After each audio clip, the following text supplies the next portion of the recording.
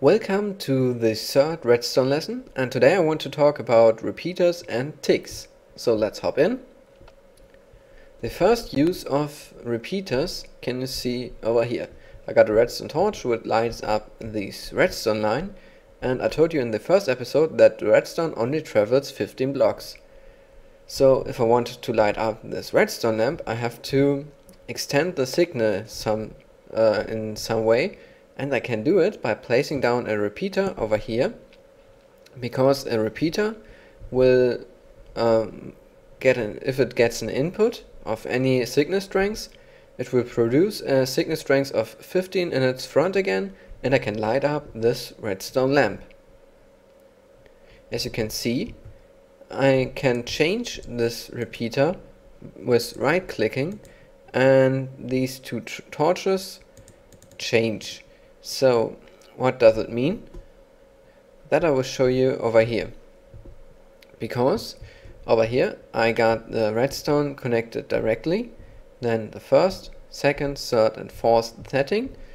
So if I press the button, you can see that the redstone lamps light up in a order from the left to the right, and also when they go off, it goes from the left to the right. So the left one over here got light up instantly because it's directly connected. Then there's something in Minecraft that's called ticks. There are 20 ticks in the game per second, and every second tick there's also a redstone tick. So we have 10 redstone ticks per second. And a redstone tick, you can see over here, is the difference between these two. Because the repeater got 1 tick delay, and the lamp will turn on 1 tick after this one. This repeater got 2 ticks delay, so the third one will turn on 1 tick after this one and 2 ticks after this one. If I have 10 lamps over here with 10 ticks delay, the last one will turn on 1 second after the first one.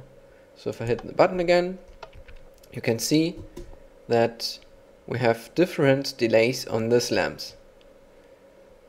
The same goes for redstone torches. In the last episode I told you something about them. What I didn't told you was that redstone torches also got 1 tick delay. You can see it if I press this button. The back one will turn on with a delay. So I have just redstone torch which turns off this one, which turns on this one, and so on. And here we have 4 ticks delay between the two torches, the two lamps, because we have 4 torches.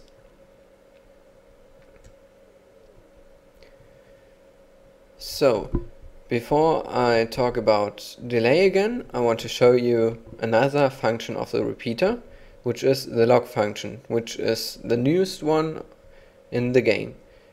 So normally I can power the lamp by hitting the lever, of course.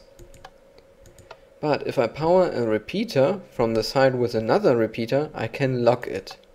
So if I power this one will get locked, and I can flick the lever as I want. The lamp won't turn on. If I give the repeater free again, the repeater can give the signal through and the redstone lamp turns on. The same goes when I lock a repeater when it's powered. The power will stay. It don't matter what I do with this lever. So this function can be used to create short pulses, but that's something for another episode. The next thing what I wanted to tell you is about pulse length, because you may have noticed that when I press this button over here, it will turn on for a moment and then turn off. But I want to know how long does a button stay on. So I can get it when I hit the button and feed the pulse into a long line of 1 tick repeater. Because if I hit it, and then I look at it and press F10. So now you can see that 1, 2, 3, 4, 5, 6, 7, 8, 9, 10 repeaters are lit up. So every repeater got 1 tick, and that's in total 10 ticks. So a button gives me a signal of 10 ticks. If I change the stone button to a wood button and press F10 again, you may see that there are now 15 repeaters lit up. So the wood button have 15 ticks delay, or a signal of 15 ticks, so 1.5 seconds, and keep that in mind when you play around with redstone and especially pulse length. Then the next thing is over here. I have to change this quickly. So over here, that's a pulse shortener, which will give me a 1 tick pulse. I won't explain it in this episode what it does. So we have a 1 tick pulse and feed it into a line of repeater. What happens when I change this repeater over here to 2 ticks? I press the button and I will press F10 so we can see it. You can see that we now have a 2 tick pulse. So if the pulse is shorter than the delay of the repeater will make this pulse longer. So 1 tick pulse over here, 2 tick repeater will give us a 2 tick pulse. If I change it to 3 ticks, of course we get a 3 tick pulse, and 4 ticks we'll get a 4 tick pulse. If you want to get a longer pulse than 4 ticks, we have to make a bigger circuit where we put repeaters next to each other, but I won't explain this as well. What I want to tell you is now what happens if I have 4 ticks and 2 ticks. You might think, oh, then we have 6 ticks maybe, but that's not true. We got again 4 ticks because we have a 4 tick pulse over here, and 4 ticks is bigger than 2 ticks, so this repeater only gives 2 ticks delay and makes nothing to the pulse length.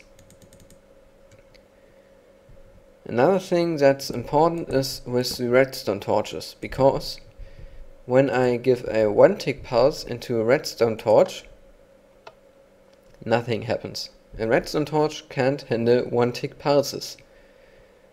But if I put a 2 tick pulse into a redstone torch, we will get a 2 tick pulse as well. Same goes for 3 and 4 ticks, but keep in mind that a torch can't handle 1 tick pulses. Then over here I got a little circuit with 2 repeaters on 2 ticks, so 4 ticks delay, and 1 repeater on 4 ticks, so also that's 4 ticks delay. If I press this button, you can see that the lamps turn on at the same time and off at the same time, and it's 4 ticks delay to the button over here. But if I feed in a 1 tick pulse, you can see that they turn on the same time, but this one turns off first. That's because we have a 1 tick pulse over here, and then over here it gets to a 2 tick pulse.